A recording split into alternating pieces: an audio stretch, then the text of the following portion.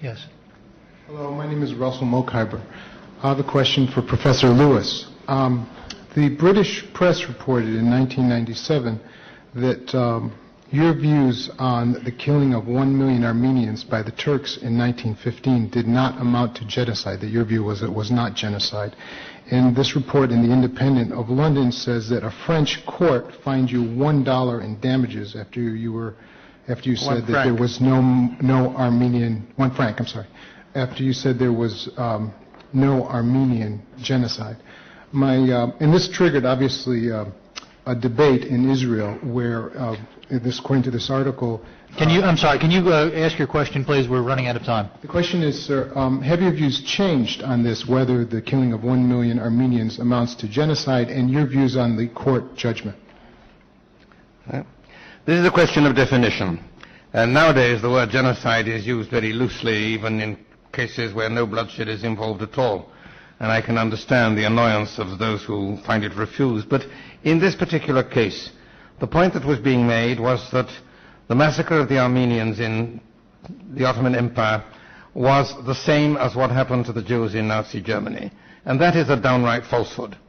What happened to the Armenians was the result of a massive Armenian armed rebellion against the Turks, which began even before war broke out and continued on a larger scale.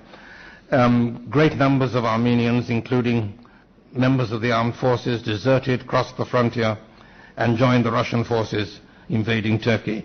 Armenian rebels actually seized the city of Van and held it for a while, intending to hand it over to the invaders. There was guerrilla warfare all over Anatolia. I mean, this was what we nowadays call a national liberation movement of the Armenians against Turkey. And the Turks certainly resorted to very ferocious methods in repelling it. There is clear evidence of a decision by the Turkish government to deport the Armenian population from the sensitive areas, which meant virtually the whole of Anatolia, not including the Arab provinces, which were then still part of the Ottoman Empire. There is no evidence of a decision to massacre. On the contrary, there is considerable evidence of attempts to prevent it, which were not very successful. Yes, there were tremendous massacres. The numbers are very uncertain, but 1 million may well be likely. The massacres were carried out by irregulars, by local villagers responding to what had been done to them, and a number of other ways.